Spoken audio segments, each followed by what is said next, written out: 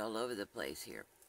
Okay, I'm going to answer a question by Amar, who wrote, my only question to you is, if Earth just got out of 3D in the past decade or so, why is it that I personally know of people, family and friends, and have read about others who did things in the past, say 1900s to 2000, and it actually goes way, way back further than that, thousands and thousands of years.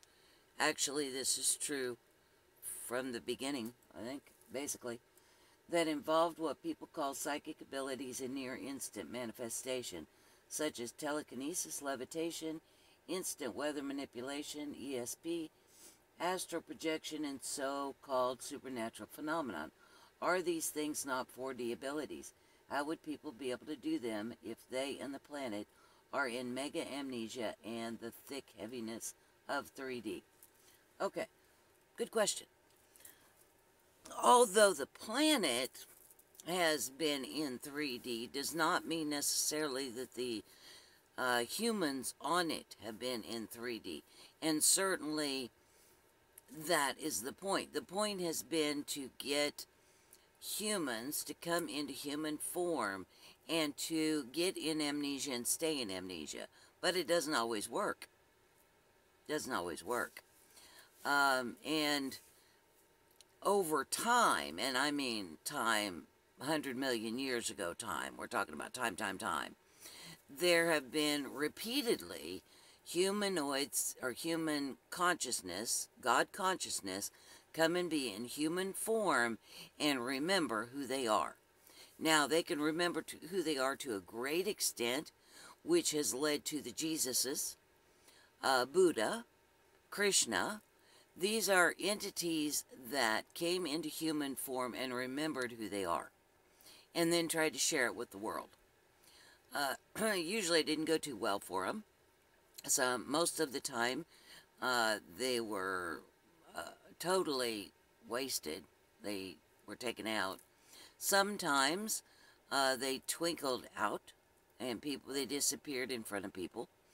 One of the Jesuses did that. That was that whole raising and disappearing in front of people story. That really did happen with one of the Jesuses. I believe that happened with Buddha, didn't it? Where he just twinkled away. Okay? Yeah, they will do that. But when you are standing on a planet, and the planet is fourth dimension and then third dimension,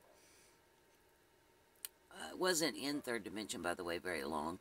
Didn't need to. All it did was kind of touch third dimension and go, okay, we did it. I can leave now.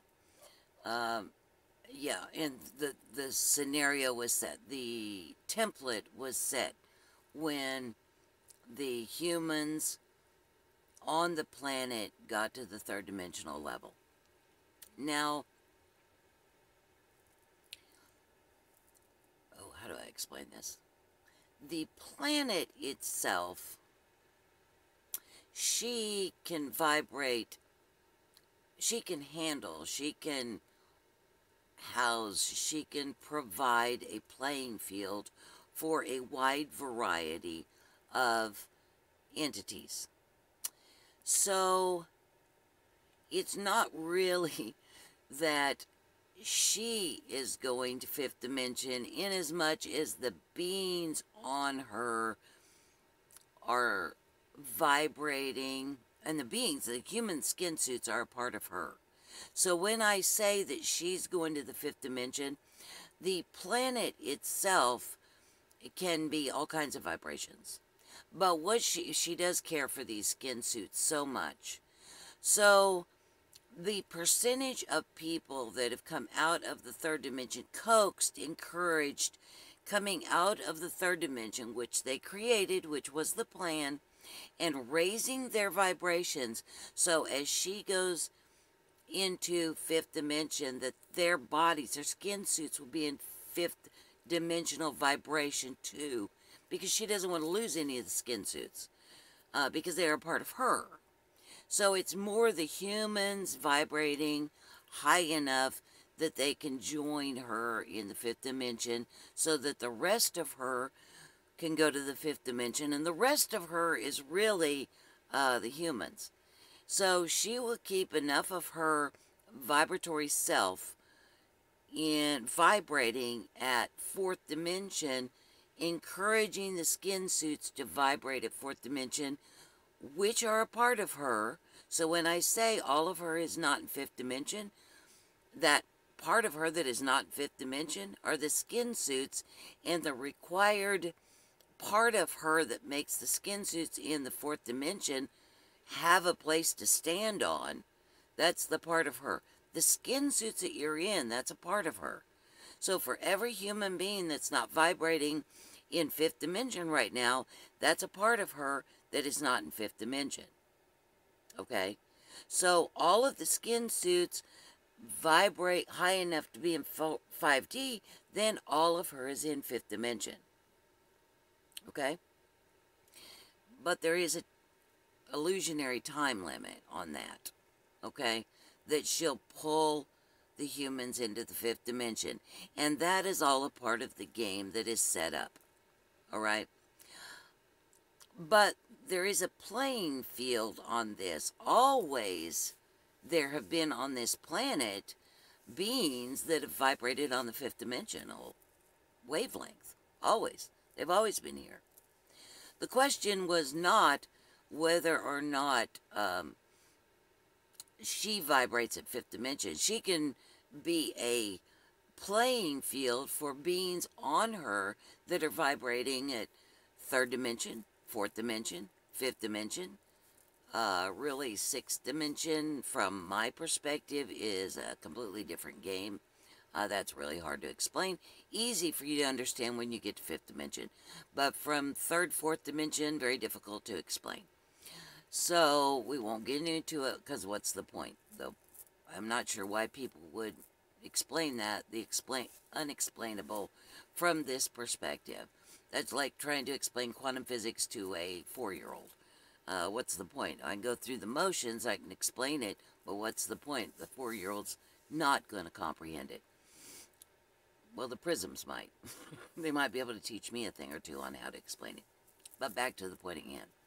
So, the playing field has been set here so that the Earth itself can handle and can allow for fifth dimensional, fourth dimensional, third dimensional creatures to stand on it. Okay? So when I say Gaia is going to the fifth dimension, and higher and higher percentage of Gaia is in the fifth dimension, I'm really talking about the skin suits. And a higher and higher percentage of human beings are vibrating on a level that is very high 4D and 5 and fifth dimensional, headed towards fifth dimensional. These are mostly younger people, really, really young people. And when I say over the last, since 2012, it's because the Prism children were born here. And they are born in the fourth dimension initially, whenever they're first born, and very capable at a breath, a split second, of vibrating in the fifth dimensional